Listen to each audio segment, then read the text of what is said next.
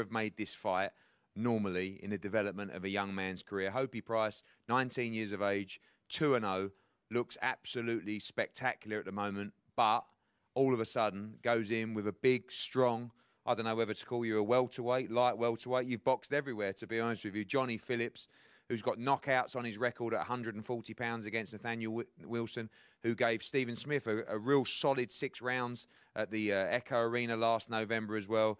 Again, this is a tough, tough fight, Hopey. We know you're up for it. It took Dave Colwell a little bit of convincing. You know, these trainer managers always like to protect these young stars coming through. But for you, ready to do the business and looking forward to what will be a tough fight on Friday. Yeah, definitely. I'm looking forward to it. Like you say, there's a lot of similarities on this show to the Saudi Arabia, even though there's no crowd. When I watched it last week and I watched Jordan walk out to the ring, it was just unbelievable to look at how it was set up. And yeah, Dave obviously phoned me and said having a bit of trouble getting an opponent. And obviously he mentioned Jonny Phillips, but I'm one of these. I prefer to fight the better level opposition. I have to raise my game up and box better, and I think that's when you see the best of me.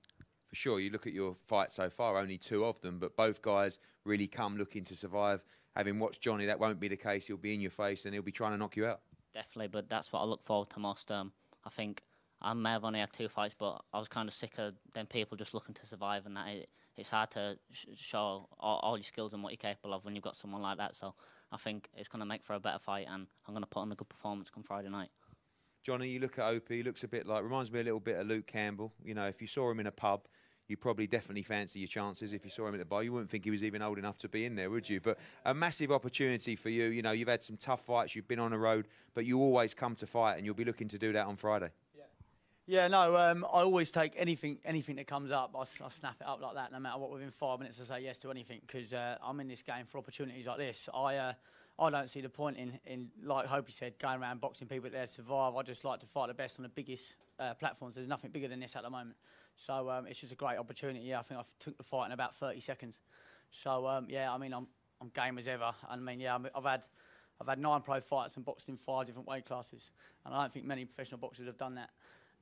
So yeah, like I said, I'm game as anything, and I'm coming to win, and I'm coming to knock him out. But obviously, great power as well. You got that knockout win at 140 pounds against Nathaniel Wilson. We saw against Stephen Smith. You can punch as well. Looking to chin check Hopey Price. Does look very classy, very awkward, very tall. But you got to get on the inside. There's no secrets to the tactics on this fight.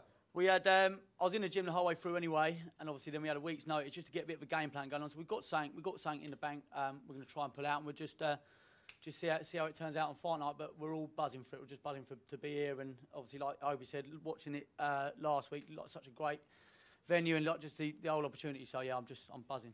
And what would a win do for you as well? I mean, it put me back in the mix. I said in my interview earlier, I'd love to have the Lonsdale belt around my waist, and getting this win and put me back in the mix. So yeah, that's we'll get through this fight first. But yeah, that's the main. And Hopey, finally from you, obviously a big opportunity for you, looking to stay composed. I know that Dave Colwell did a great job keeping Jordan Gill composed round by round. Important to stay calm as you as well. You've got a very hungry challenger across from you as well, but obviously listening to Dave to make sure you get your own game plan right and get the win by any means necessary. Yeah, it's all about really just going out there and doing on fight night what we've been working on in the gym for like the full of camp, and it's basically just like, for me, all the pressure's off Friday night. I can relax and go do what I've been trying to do for weeks and weeks and weeks. So yeah, I think obviously Dave will keep me calm, and I'm sort of a calm sort of person anyway, so I know what I've got to do, and it's just about going out there Friday night and doing the job.